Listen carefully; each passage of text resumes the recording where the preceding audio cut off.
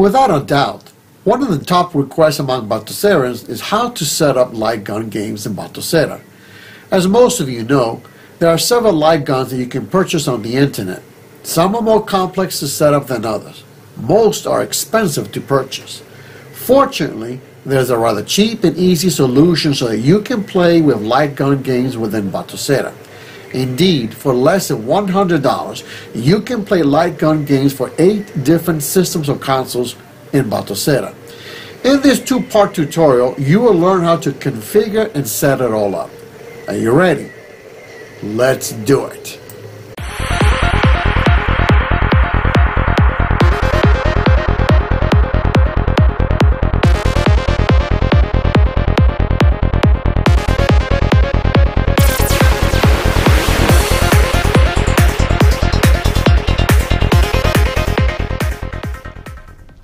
Greetings everyone and welcome to Batocera Nation. So delighted that you could join us here today.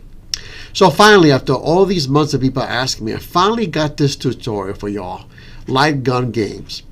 So first thing is first, let me go ahead and share with you the hardware or the equipment that you will need to get your light gun games up and running.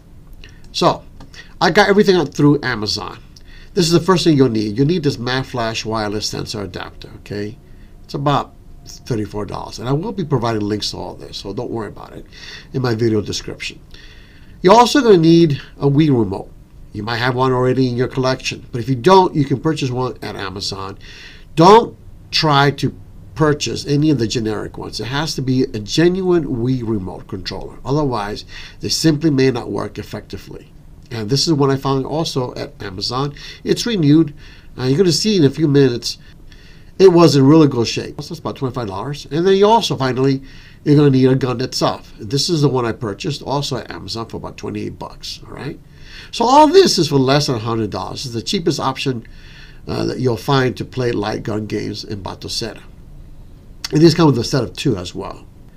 I also want to share with you this Wikipedia page, really good Wikipedia page, that tells you the list of light gun games that you will find in different systems, including arcade, which is Mame, and you've got all these other ones as well. All right, and it's quite extensive. May not be a perfect list, but it's quite extensive. Most of the games for light guns, you'll find it in Mame. That's where you find the majority of light gun games. Okay, but you also have other systems that also include light gun games.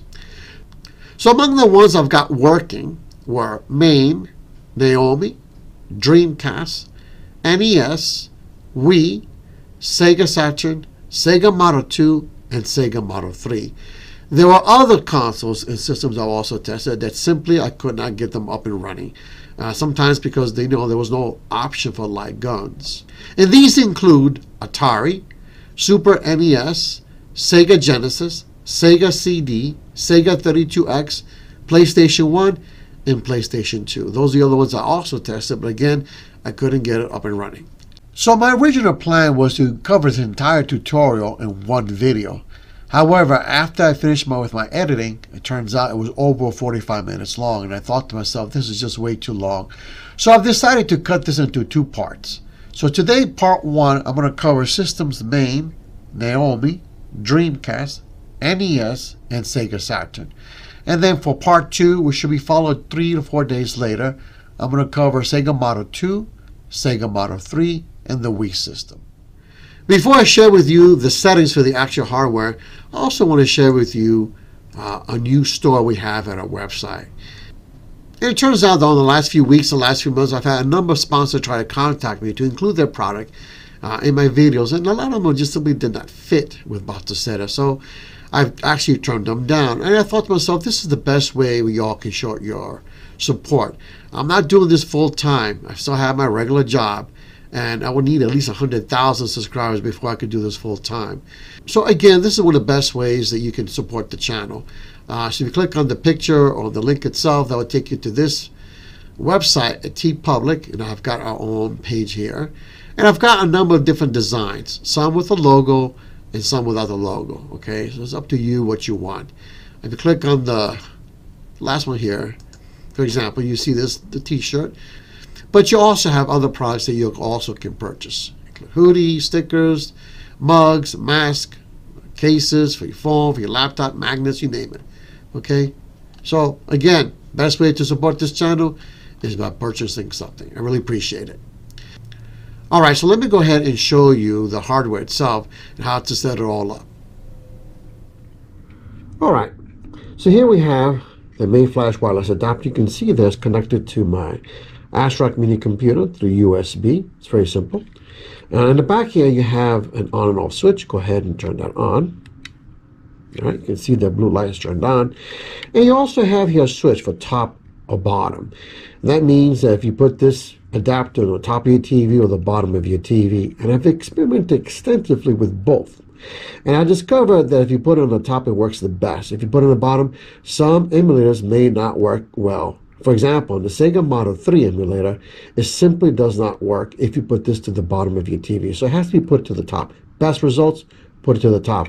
Plus, also, there was other games in the Naomi Dreamcast emulators that did not work if this was placed to the bottom. So again, the best results, go ahead and put it to the top. It's very simple to switch to the top. All right. So now let's go ahead and get the remote. This is the one I got from Amazon. You can see that it's in really good shape. There's no scratches. Looks really good. Go ahead and open it up. And you have the little button there, the red button. Go ahead and press that. That would sync to the Mayflash adapter. It's blinking there. And go ahead and press sync. And you can see there, it's synced. Okay, and that has to be set to light button 1 and 4. 1 and 4. And we also have here a mode 1, 2, 3, and 4. You can see that. It's very simple to switch them. Make sure that this is set to 2 on all the emulators. With the exception of the Dolphin emulator or the Wii, you have to set this to mode 4. Otherwise, it will not work. But everything else, set it to 2. All right? Once you got that set up, you can go ahead and take the little gun that I also got on Amazon. And go ahead and go ahead and close it from the top. And you're ready to go. You're ready to go. All right. So let's go ahead and set it up in the emulators, and we'll get this baby up and running. All right. So we're about to set it. Let's go ahead and press start on your gamepad, and let's go to game collection settings. By the way, if you don't know about this, I would highly encourage you to check out my video, Advanced Features in Batocera Volume 2. That explains this whole game collection settings. Okay. So let's go ahead and select that. And go into automatic game collections, and somewhere around here you should see something that says light gun games. Okay, since I already selected it, it brings it up to the top right here. Okay, and there it is. I'm going to select that, and there it is. All right, you can see that we have here quite an extensive collection. Most of these are Mame. And not all of them are, in fact, light gun games, but there's a way to deselect them if you need to, okay? There's also a way to add games from other emulators into this collection in case it did not find them successfully the first time. In fact, some of these I had to add in manually, and I'm going to show you how to do that. All right, so for this particular game, let's say, for example, it's not a light gun game, or you don't want this in your collection. So go ahead and press A on your gamepad and go into Edit this game's metadata. From there, go up and just go ahead and select Hidden, and automatically will get rid of it from there. All right? And then, of course, select Yes. All right, and it's gone. Now, let's say, for example, there's a game that's not in here, and it's one of the other emulators. So you can go ahead and add it manually as well. So, for example, let's go to Nintendo Entertainment System, NES. Right there. And I've got this game right here, Duck Hunt, that has not been added automatically into the light gun collections. So go ahead, press the A button also, and go into Edit this game's metadata, and go up and go to genres, select that, and then go up and go to light gun shooters. Select that, back it, save it. Now, let's go ahead and go back. Let's go back to the light gun games. From there, go ahead, press start on your gamepad. game settings, update games list, and there it is. Okay, so that's how you manually add games into this collection. Before we select the actual games, let me share with you that on the Wiimote, you can use the D-pad to go up and down. See that? I'm doing that through my D-pad on my Wiimote. Okay, the plus sign will select the game itself. Now for the minus sign, if you are in the game itself and you press that button, it will automatically exit the game. Sometimes the A button will also work as well. All right, let's proceed.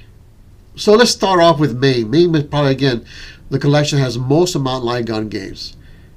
Unfortunately for us, Batocera has all this pre-configured already for us.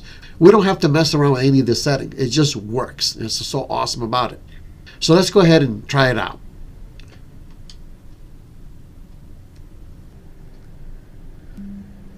Now suppose you want to change some of the settings. You need to change some of the light gun settings. This is where you do that.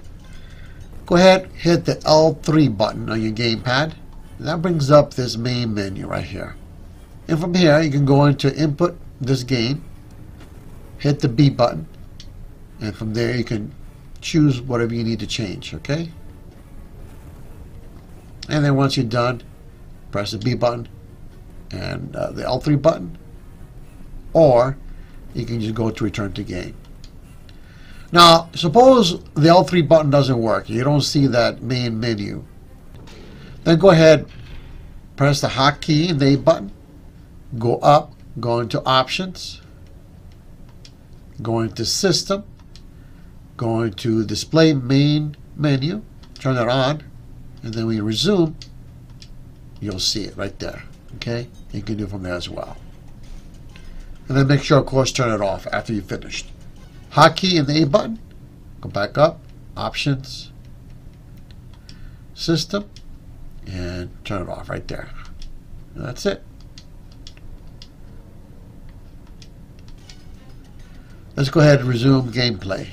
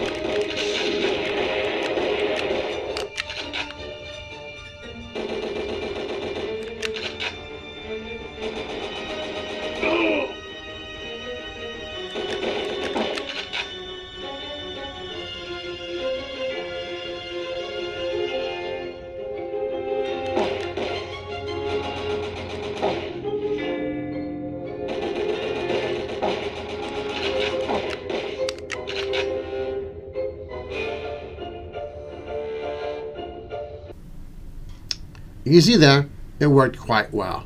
Now let's go into the Sega Saturn. And let's go into settings itself. So go ahead, hold down the A button.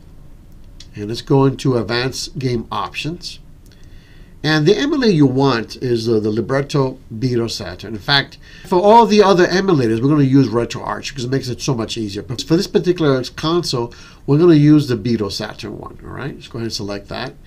And from there, I just have this the way I would normally have it for the emulator itself. Decoration, I've got the bezel project. All right, let's go ahead and select it. Hotkey, A button, and that takes us to the quick menu settings, okay, in RetroArch. So go up and go into controls, go into port 1 controls, and right here, device type, make sure you choose virtual gun right there. All right, and it has to be mapped to port number 1. All right, and get out of that. Port number 2, go into port number 2. Go ahead and make sure it's on control pad. Okay, this way you can control it with your gamepad as well. You're going to need both of them to get these light gun games up and running. So go ahead and just make sure it's on control pad. And once that's been done, go ahead and select this. Save game remap file. Make sure you select that one and not the core. You want to do this for the whole thing, just for the actual game itself. And it's saved right there. Okay. All right, and from there, you can go up to options, and from there you can go into input, and from there you can choose how you want it. Cross, dot, off. And of course, game input, make sure it's selected to light gun. All right. If you make any changes here, you're going to have to go up here, manage core options, and go ahead and select save game options. All right. And that's it. Now we can go ahead and resume playing.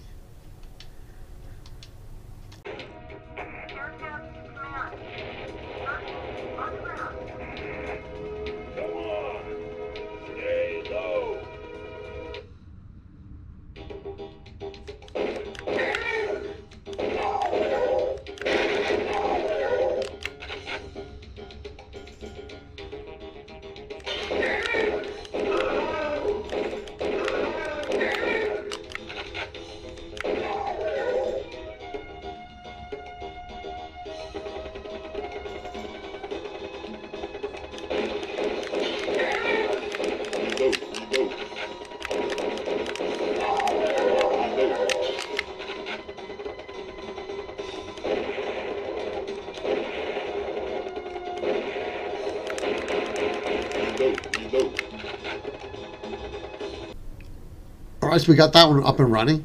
Now let's go into the Dreamcast.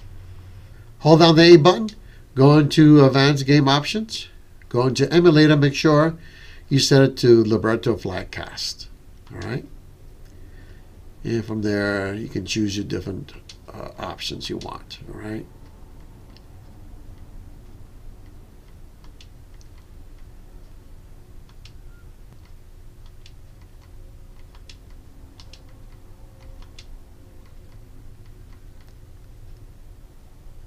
Controller type, make sure you choose light gun. You can also do this to the RetroArch menu as well.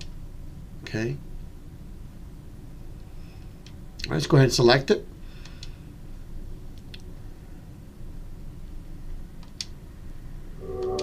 Hold on the hotkey and the A button, and that brings us to the RetroArch menu. Once again, let's go into Controls.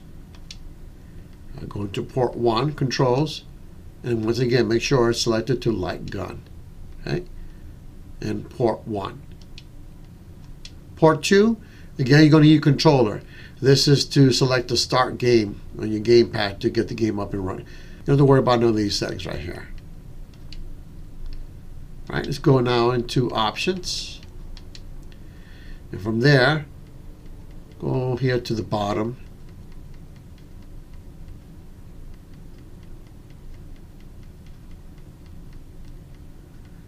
Show light gun settings.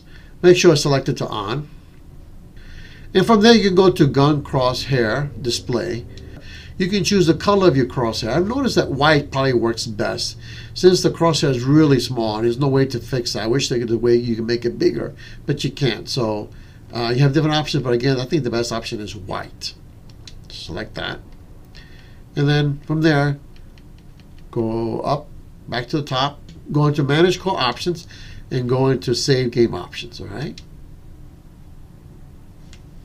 All right, so we're done and we're ready to play the game. Remember, you're going to need your gamepad to go ahead and select the start for it to work properly. And once you have it up and running, then you can use a light gun to play the game itself. All right.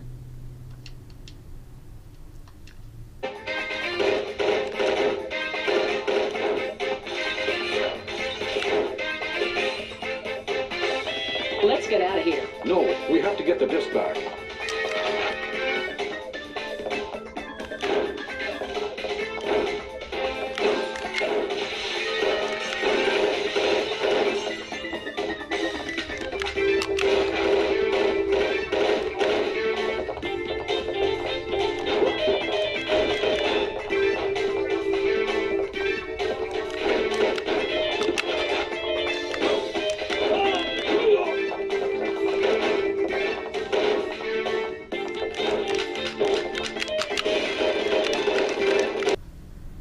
Alright, so we got that game up and running. Let's go to a Naomi game. Same process. Hold down the A button. Go into Advanced Game Options. Auto. Go ahead and choose Liberto Flycast. Same thing here with all these options. The same thing you normally do. And again, you can either choose, you can use Light Gun or go into the Retro Arch menu as well. Alright. Let's go ahead and select it. You'll also need your gamepad to get the game up and running, alright?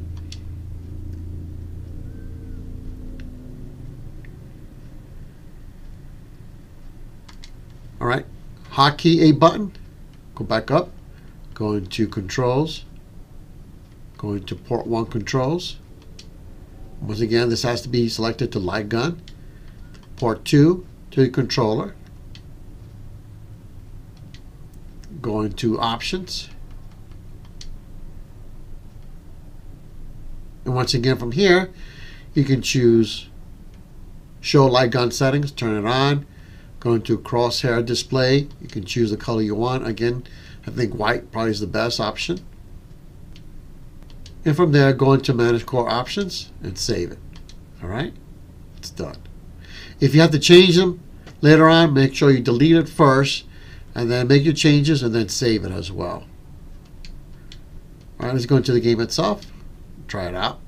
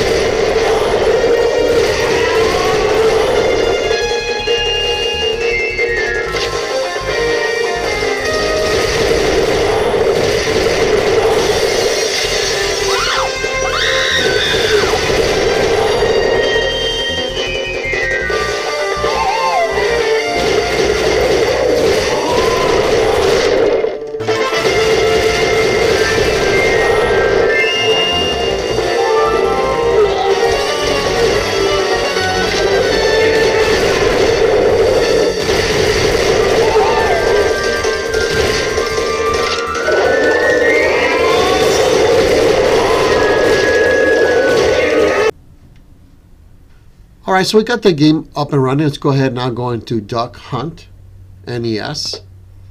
Alright, so once again, press the A button, hold down the A button on the gamepad. Go into Advanced Game Options. And for emulator, it appears that both of them work, but it turns out among the two, the best one is actually Dystopia. Gives you the best option in terms of the aiming and shooting. So go ahead and select that one. And from there, you can choose whatever options you want, okay? That's the way I have it. But it's up to you how you want to set it up. All right. So let's go ahead and select the game.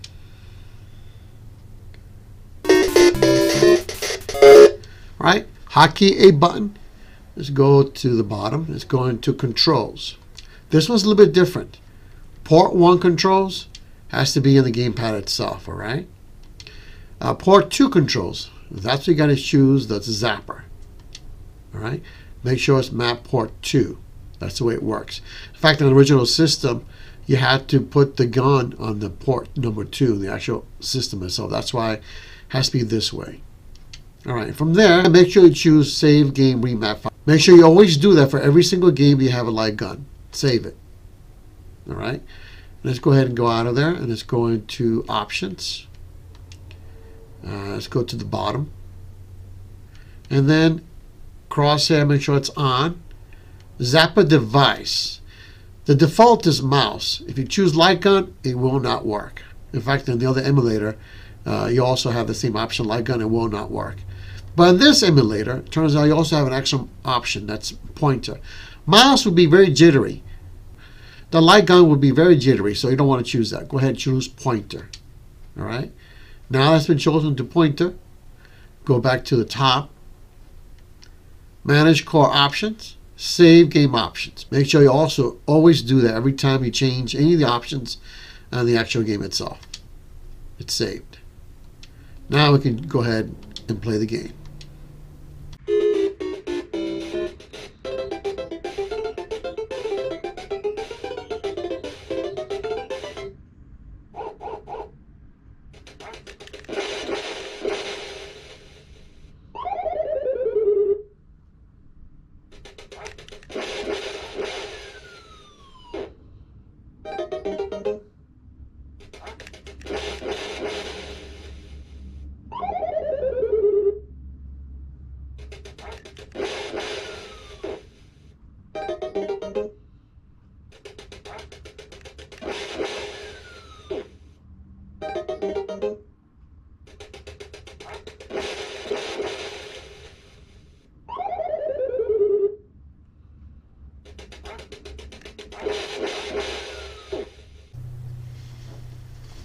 Alright, so that's how the NES system is done.